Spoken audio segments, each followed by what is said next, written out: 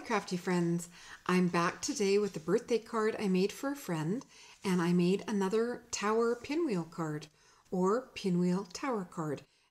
People seem to be using the names interchangeably, so I'm going with Tower Pinwheel, but you can search for both if you're looking for other card samples. My card is larger than A2. It is 7 by 5 inches, fits in a standard A7 envelope for mailing. This is my third Tower Pinwheel card. The first one I made was standard A2, and I said at that time I was going to make a 5 by 7. The 5 by 7 that I made, I think it was last week, was a Thanksgiving theme. And I have to tell you, these cards are so much fun to make. There's endless options for decorating, and they're just as fun to open and play with as they are to create. And they stand beautifully for display. So some of the details of my card, I went with the hand-penned suite from Stampin Up. So that's where the paper and the stamps come from. Here is the stamp set. I tried really hard to resist this set. But in the end, I realized I liked the loose watercolor look of it, and that it's no coloring. I'm still nursing tendonitis in my right arm, and coloring is just not an option for me right now. So being able to take the stamp and then stamp the color inside in any choice of color that I want, that was a really good option. I like the script on the fonts, and the florals are just so pretty. So there are also coordinating dies, and this one here cuts the outline die that I used, and I'll show you that on the card as well. The front has this, it's a terrible name, Austrian Collection Salzburg Oval from Creative Expressions. So it's kind of neat. It has the oval dies, so there's two straight edge oval dies. This one has perforations, and then these two cut the design into the cardstock. So on the white cardstock, I die cut that second oval, and then lined up the outline over that once it was cut, made sure I had an even border all the way around, and then die cut it. So it's kind of pretty to have that lacy layer on there, and you have the option of using it or not. This is a set that I got at R&R Scrapbooking when they had their flash sale of Creative Expressions dies.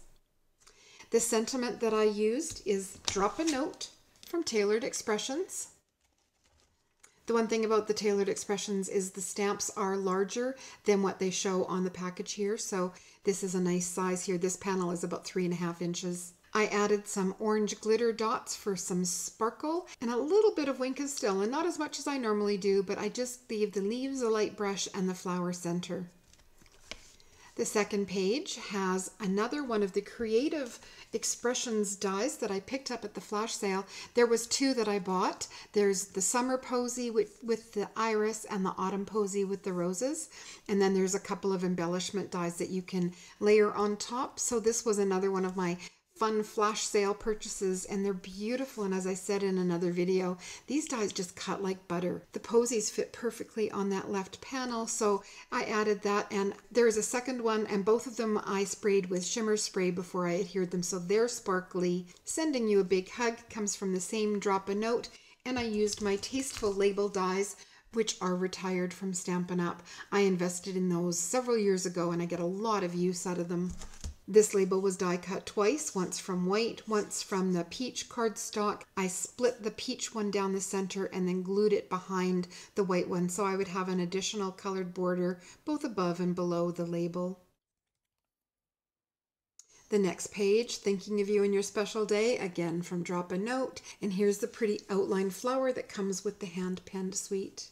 A few more glitter dots.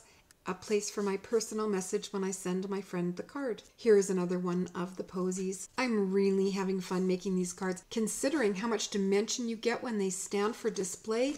They fold so flat for mailing.